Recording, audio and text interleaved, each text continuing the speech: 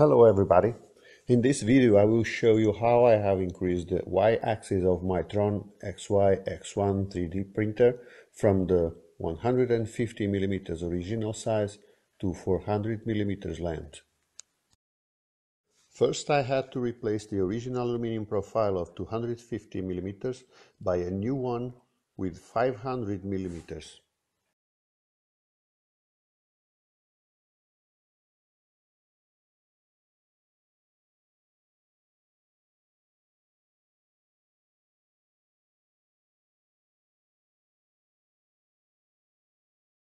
At this point I'm mounting the Y motor and the end stop switch in the new profile.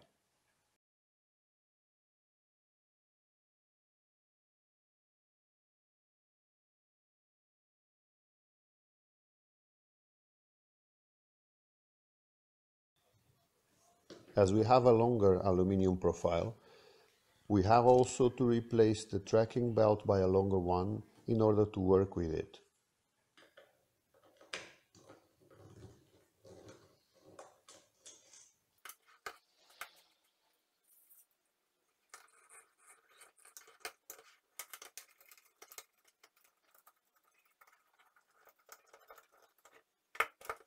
After the belt is secured to the car, we have to cut the excess.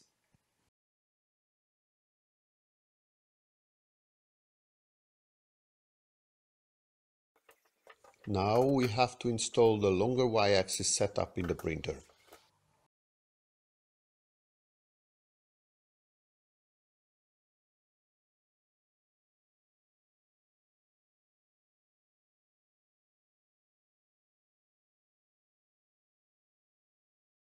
The middle point of the aluminum profile should be under the X-axis to maximize the printable length. As the Y motor will be away from the original point, we must redo the cable management. Then we have to install the print base again. At this moment I'm using the original print base, but the idea is to change this by a longer one.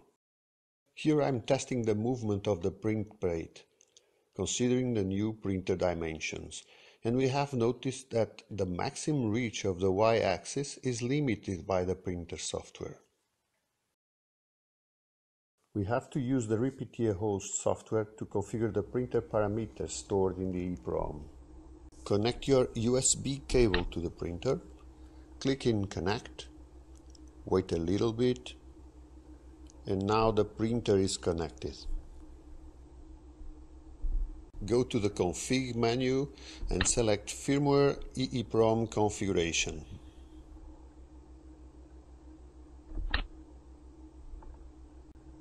At this point we have to change the configuration of the Y max length parameter and set it to 400mm. This change will allow the printer to move more than before. Now we still have to configure the printing area. Basically, is when you tell the software where the printing starts and when it ends. With this setting, the printing zone will be 400mm long and 150mm wide, as you can see in this image. Because I don't have yet the longer printing plate, I will have to do some changes in order to be able to print with the original plate that will be at 180mm from the start. Now it's possible to use the full length of the Y-axis. This is how the printer will be with the longer plate.